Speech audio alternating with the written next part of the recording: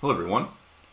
So in our computer networks class, we're going to be using C instead of C++. Now C++ is a superset of C, so anything that you can do in C, you can do in C++, but not vice versa. C is actually a lot simpler, but there are certain things that we need to learn how to translate into this context, and one of them is memory management. So if I were in C++ and I wanted to say make an array of 10 elements, and I wanted them to be ints, I would have said something like this. Well, let's check out though and see what would happen if I were to try to compile this in C. So it doesn't like this because it has no idea what new is. Okay? But again, C and C++, very similar concepts. We can certainly still do dynamic memory allocation, but we have to do it a different way. So rather than using the new keyword, what we're going to say is something called malloc. Okay, so there's a method called malloc, M-A-L-L-O-C, and what I need to pass it is the number of bytes that I need to use in my dynamic memory allocation. So in this case, I want an integer array with 10 elements. Each int is 4 bytes, so I would say 10 times 4. So that's very important. I don't just want to say malloc 10. I want to say 10 times the number of bytes in each element in my array. So in this case, 40 bytes is what I would need if I wanted an int array of 10 elements. So just to show you now, this compiles all right. Of course, it does warn me that I haven't used this variable.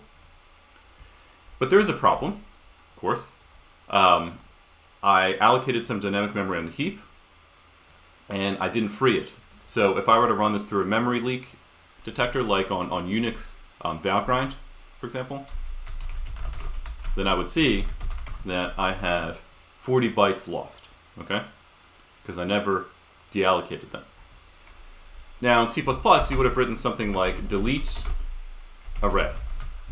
But I'm already nervous because my syntax highlighter didn't change that keyword there. It's probably not going to work.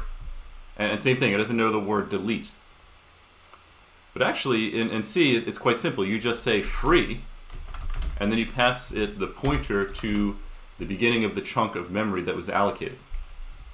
So I just do that, and that's all I need to do. So let's try that again.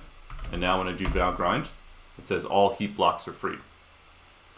Excellent. Okay. Now, this times 4, that's a bit of a magic number. How do I know that an int is 4 bytes? I mean, it should be, but maybe someday somebody changes their mind and they make it 8 bytes. That could happen in the future. And also, I don't want to have to remember that. And I don't like magic numbers. So a better thing to do is to use this built-in functionality in C, which says size of. And so in this case, I will say size of int. And this will actually, on my computer, evaluate to 4. But now I've written it in a more general way where I can see exactly what I'm doing. I'm saying I want to have 10 chunks of 4 bytes. And that's what I want to have here. So nothing has changed about this program. I'll still see when I run Valgrind that there were 40 bytes allocated. But that's just a more elegant way to do it. Okay, so one more thing I want to point out also is if I go to the man pages. So by the way, one of the things that's really cool about C is it's very close to like the operating system. And so you can actually look up all these methods in the man pages in your terminal. So you don't have to go to Google. Actually, you don't even have to be online. I'm like, I want to know something more about malloc. Okay, let me just type man malloc in the terminal. And so I see, first of all, okay, in order to use malloc, I have to include stdlib.h, which I did already, so that's good. But yeah, the other thing I wanted to point out here is that malloc's return type is a void star, a void pointer. Malloc does not know how you're going to use this memory. It just knows how many bytes you're asking for, that's it. So it doesn't know what type the pointer should be. Now, everything gets taken care of here, but it's good practice to cast that pointer to the type that you're going to be using.